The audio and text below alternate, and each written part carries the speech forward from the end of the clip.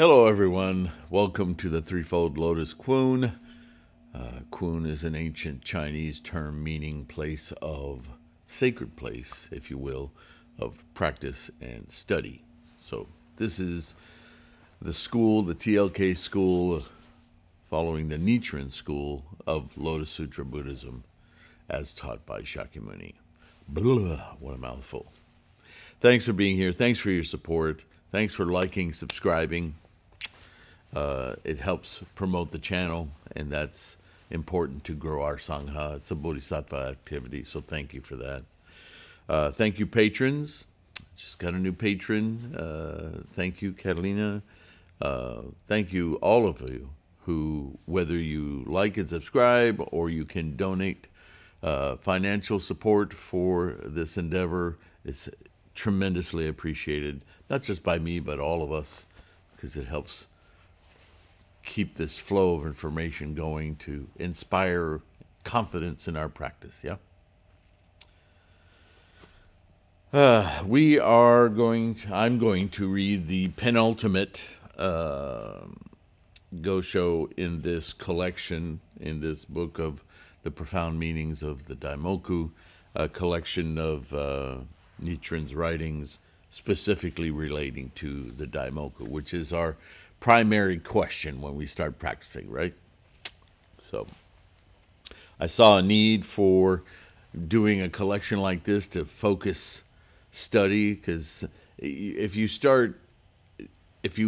dive into the deep end of study, it's just, there's so much. It's hard to focus. It's hard to feel cohesive about what you're studying. For the same reason, I just put together the book, and I'm still waiting for my proof copy, although you can get it now on the Letters to Women, Nichiren Gosho. So I did, that's like a 400-page book, and it's large print, so it's easy to read. It's not like that rice paper stuff that's hard to read. But sometimes, the teachings, they span 3,000 years, so they tend to be very male-centric, yeah? But there's one thing about Lotus Sutra Buddhism specifically, and Nichiren points this out, as does Shakyamuni, that a sentient mind has no sex. It's not male or female or anything in between. It's a sentient mind. And so, talk about democratic, equanimity.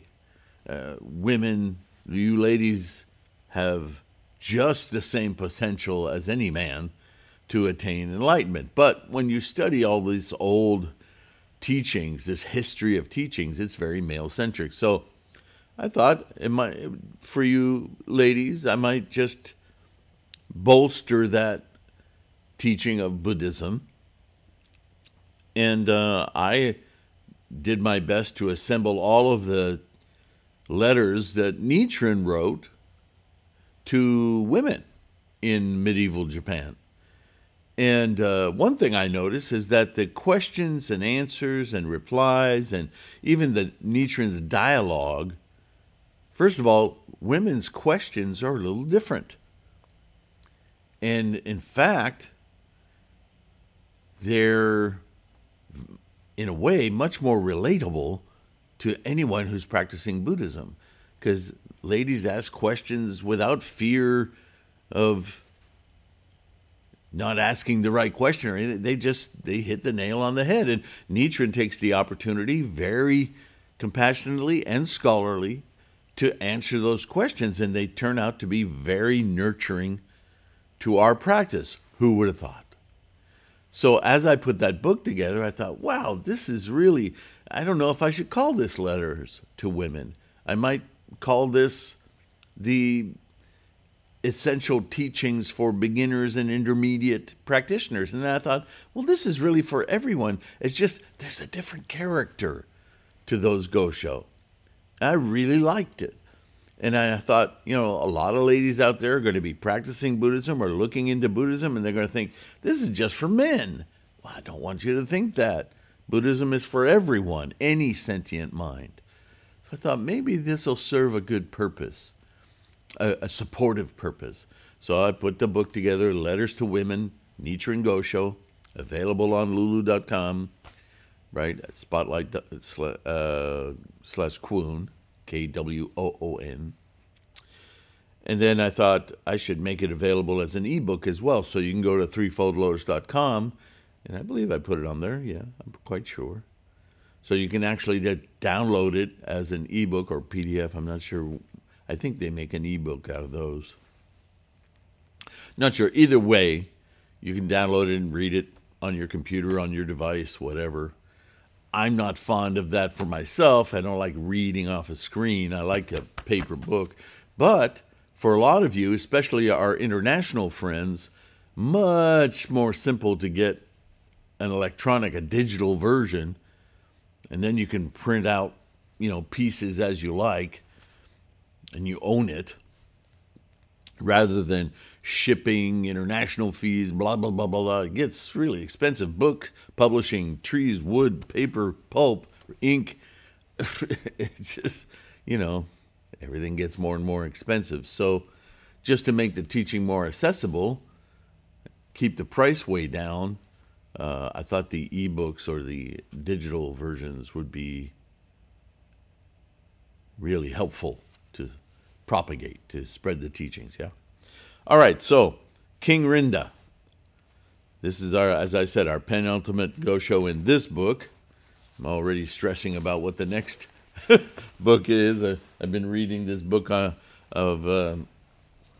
this is an old book that one of you gave me. It's a talk on Nichiren Shonen's, and there it is, Object of Worship. Terrible translation. It's not what it is.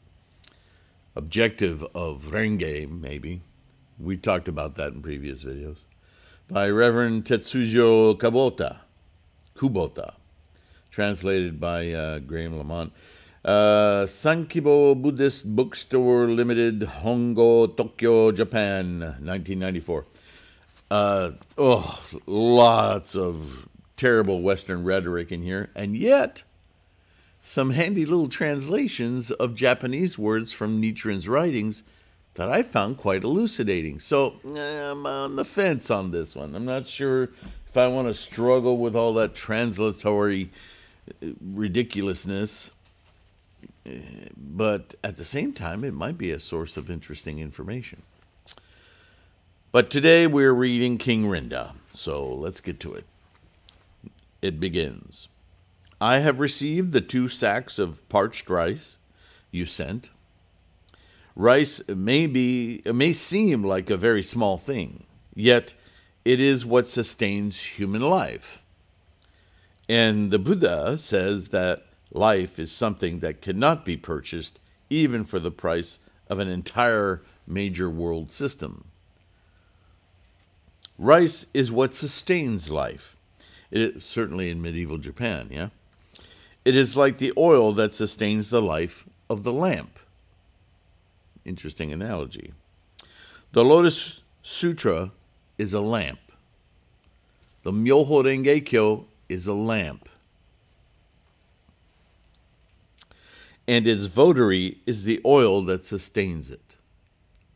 You and I, being promulgators of the Lotus Sutra, examples, influences with our life condition, radiating into our environment, leading people toward the investigation and the investment in their own enlightenment, we are the oil of the lamp.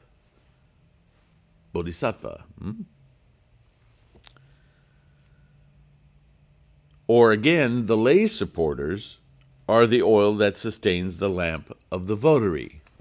So you and I are sustaining one another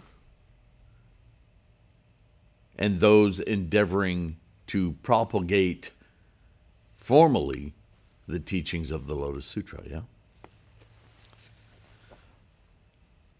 So Nichiren makes quite a point of, again, as I pointed out last time, this offering of rice isn't about feeding Nichiren.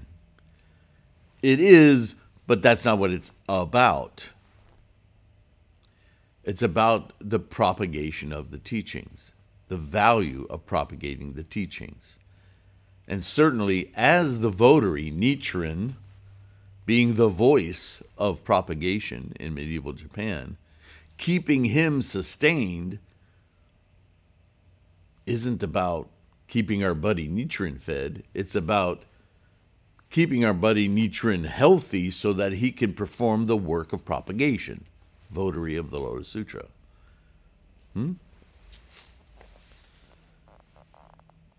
Among all the hundreds flavors, the flavor of cow's milk is the finest. Okay.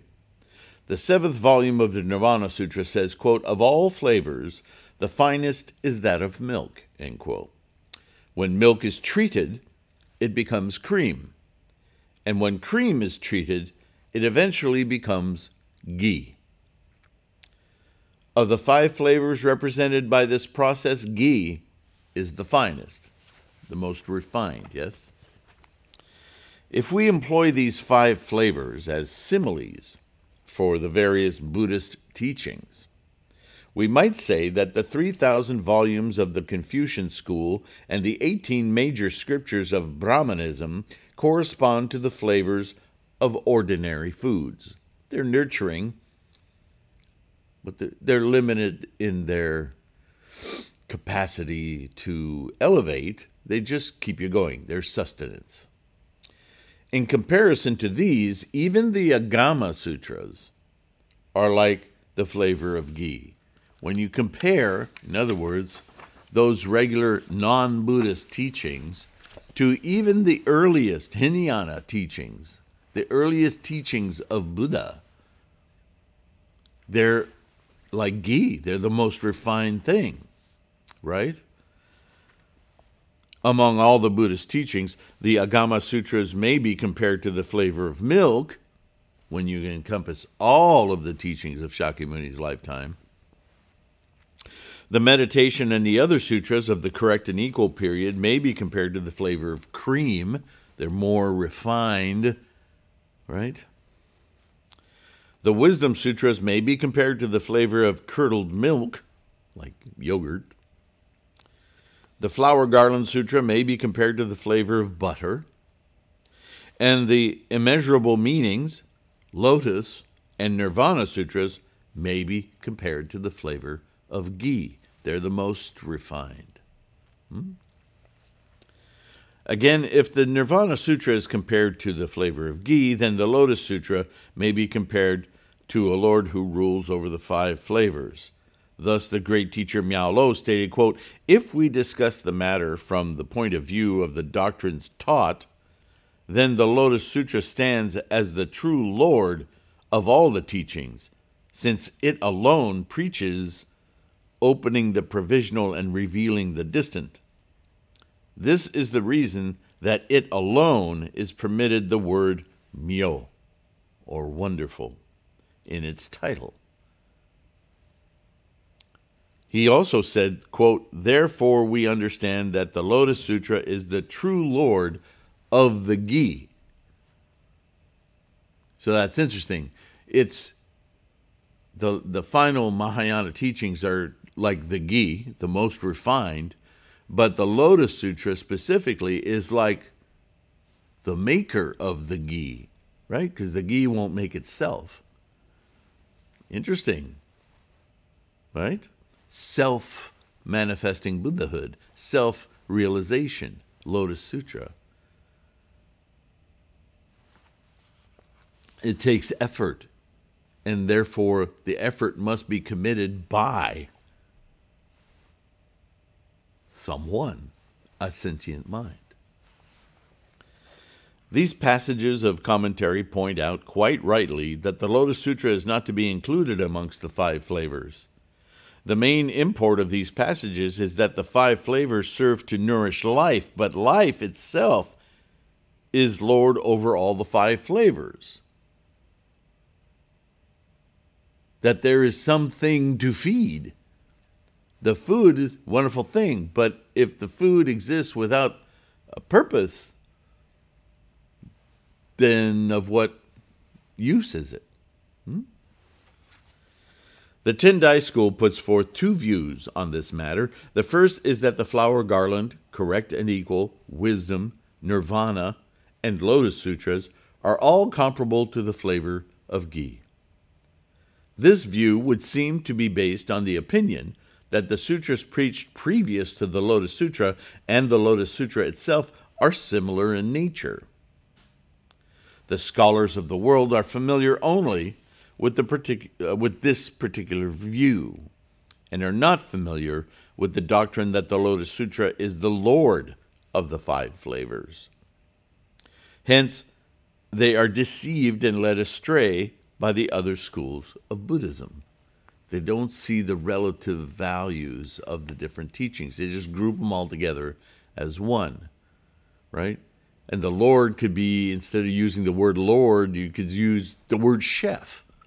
When a chef walks into a kitchen, he doesn't see every ingredient and spice and meat or vegetable as equal. He understands they all have their place, but they all have their place in a series leading to there's the appetizer, there's the main course, there's the dessert. They all have their place. A chef knows this, right? So you could say the chef is the Lord of the kitchen. Okay?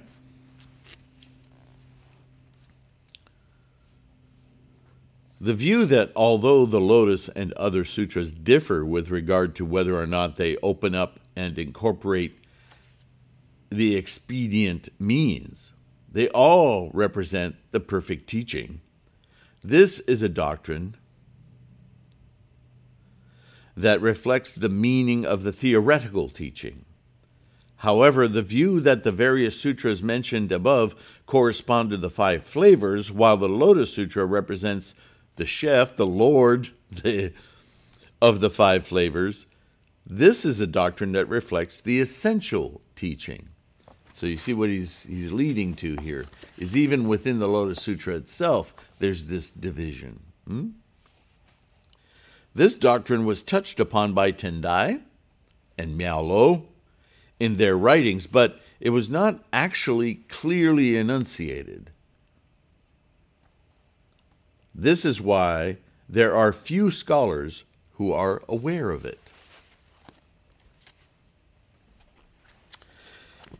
In the passage of the commentary by Miaolo, quoted above, the words, quote, "If we discuss the matter from the point of view of the doctrines taught," refer to the Daimoku, or title of the Lotus Sutra, which is what is meant by, quote, "the doctrines taught." The words opening the provisional, quote unquote, correspond to the character ge in the 5-character Daimoku of Myoho Renge Kyo. The words revealing the distant correspond to the character ren in the 5-character Daimoku. The words it alone is permitted, the word myo, corresponds to the character myo. And the words, "this is the reason," refer to the fact that when we speak of the Lotus Sutra as the essence of the lifetime teachings of the Buddha, of Shakyamuni Buddha, we have in mind the Daimoku of the Lotus Sutra. Therefore, one should understand that the Daimoku of the Lotus Sutra represents the essence of all the sutras. It represents the I of all the sutras. The Lotus Sutra should by rights be employed in eye-opening ceremonies to ensure their effectiveness. This is why when we enshrine our mandala, and there are instructions on this freely available on threefoldlotus.com on enshrining your mandala of Gohonzon, that we do a gongyo, because we are offering the eye, the opening of our Gohonzon, mind, by enshrining this mandala to lead us to it, to reflect our mind's consciousnesses on Gohonzon. This is why we perform a gangyo when we enshrine a mandala. Logical, right? But instead of that, the Mahavarachana and other sutras are employed in eye-opening ceremonies for all various wooden or painted images of the Buddhas, because they don't understand the distinctive difference of self-manifesting Gohonzon, Buddhahood. They're all involved in rituals. And those rituals are not the point of Buddhism. As a result, none of the Buddha images in the temples and padyetyas of Japan, though their forms resemble that of the Buddha, are really Buddhas in mind. They're just ideas about Buddhism. They're not the actual practice. Rather, they have the minds of ordinary beings who live in the 9 worlds. The custom of revering ignorant teachers as though they're wise men began this way.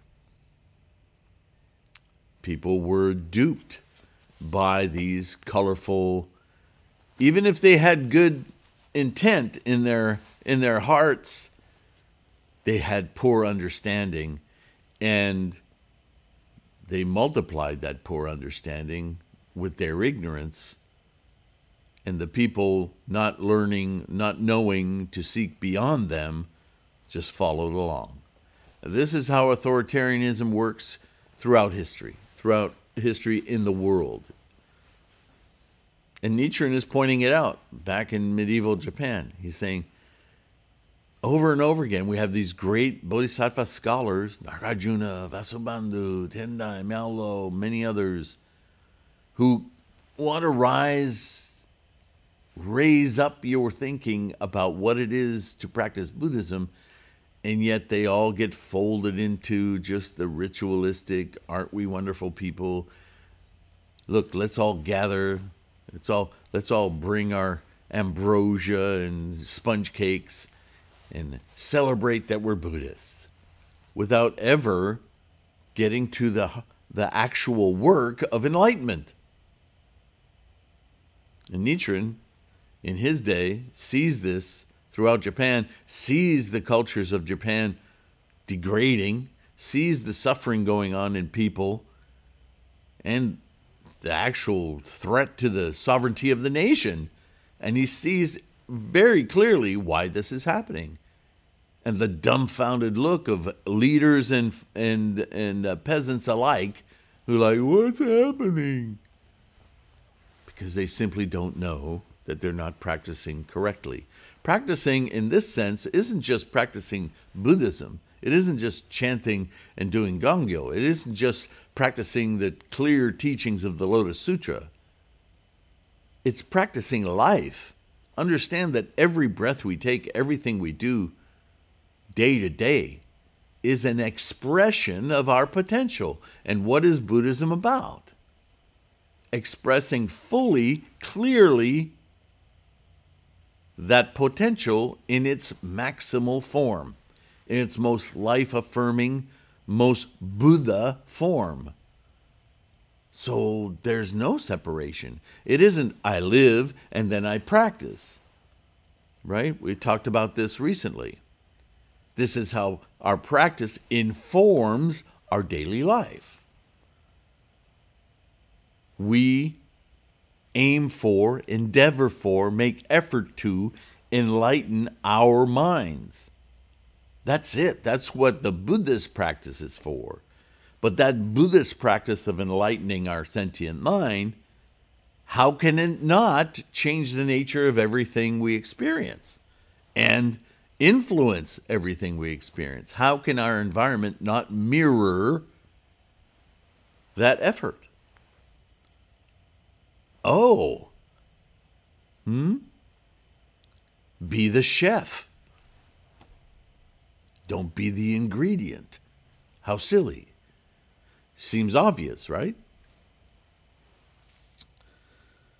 Such practices simply waste the funds of the nation. Funds being energy. They do not produce effective meditations, effective efforts. On the contrary, the Buddhas are thereby transformed. They turn into devil or negative, life unaffirming, and demons. This is what is causing distress to the ruler of the nation and the common people. He's stating exactly what I was just saying, right? I said it ahead of him.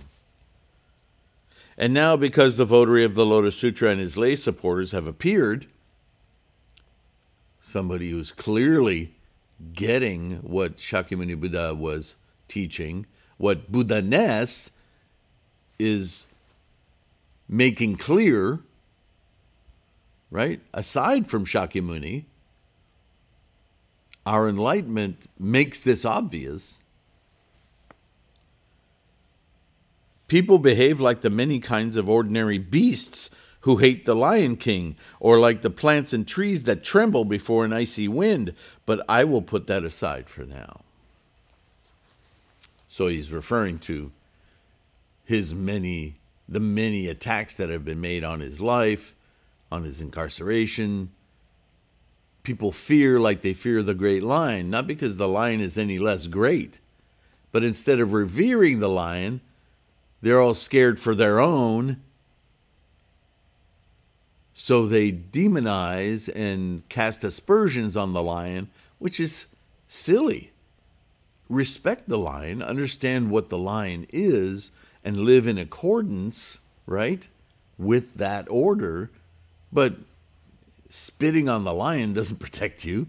That's an arrogant, childish thing to do. So he's equating that kind of silliness with the behavior of the people and how they're casting aspersions on Nichiren, right? Or anyone who upholds Myoho Gekkyo.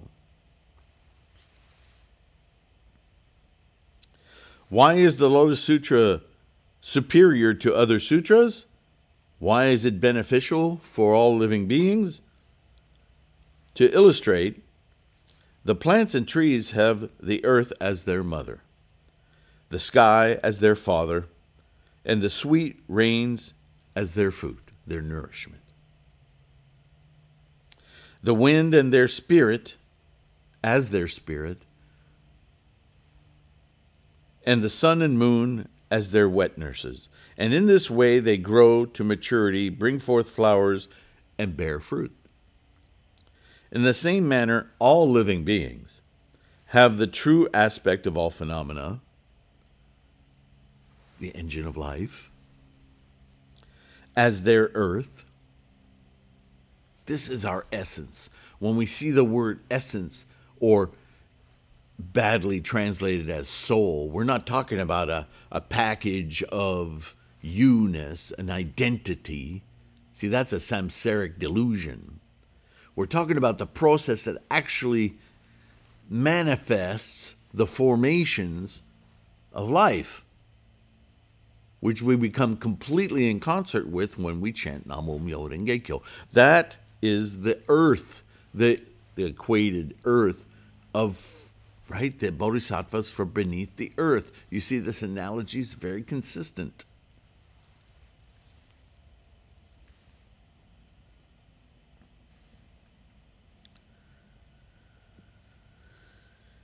Having truth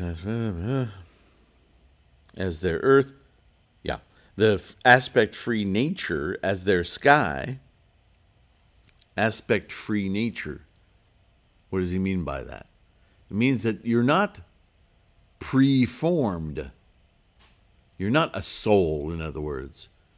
Your instantiations, your manifestation from moment to moment to moment is of potential, and potential has no limitations.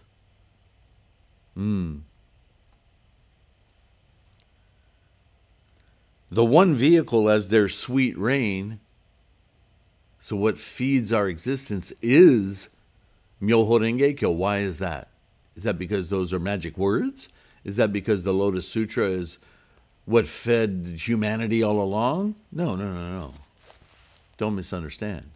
The Myoho Renge Kyo is the energy of life. It is the law from which all phenomena form.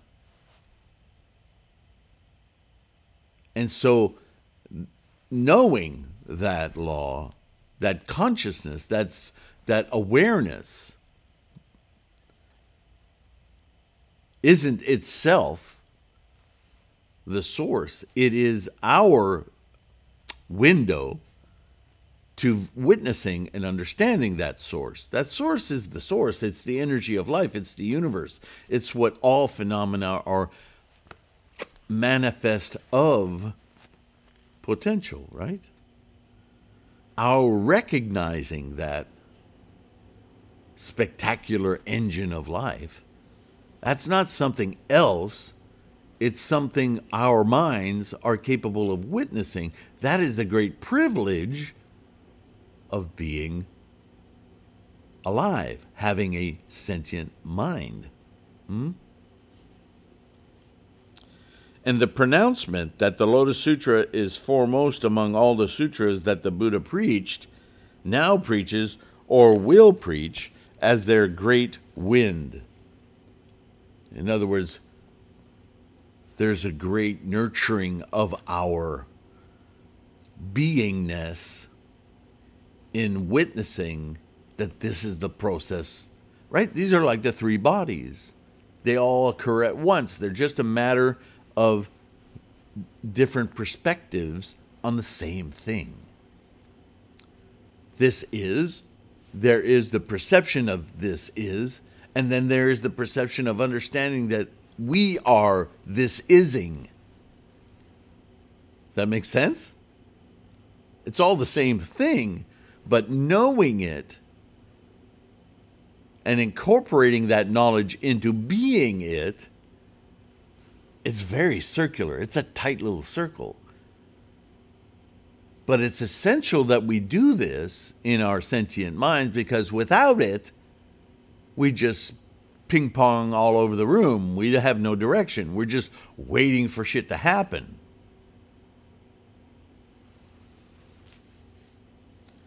Interesting analogies. Quote, adorned with the power of meditation and wisdom, end quote, as their sun and moon, they nurture the rewards of perfect enlightenment, put forth the flowers of great pity and great compassion, and bear the fruit of peaceful Buddhahood. That's the reward body of this realization. Such is the way that all living beings are nourished. All right. We will continue with this Go Show, King Rinda, in the next episode, the next installment of the profound meanings of the Daimoku. Thank you for listening. Thank you for your practice. Don't forget to like and subscribe. It's important to grow our Sangha, and it's a Bodhisattva act, yeah, for that same reason. Ow, hairs on the neck.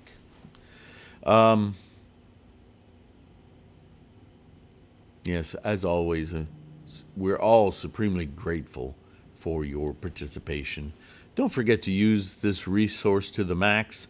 There's a video on the home page of this channel that helps you understand how to use the search within this site, not the YouTube search, and the other resources for your edification. Free, threefoldlotus.com. Links to the bookstore and the mandala store. All different ways you can help to support this effort to keep this resource going and alive. But most of all, most importantly, please be confident in your practice, right? Don't just do this as a habit. Do it as life itself, your maximal potential. It's important. You're important. So thank you. Thank you for your practice. And I'll see you in the next one, okay? Be good to yourself. Take care of your health. That means being kind. Oh, no. Yeah. That's a good thing. To yourself first, right? You can't help others if you don't help yourself. Namo Myo Renge Kyo. Bye for now.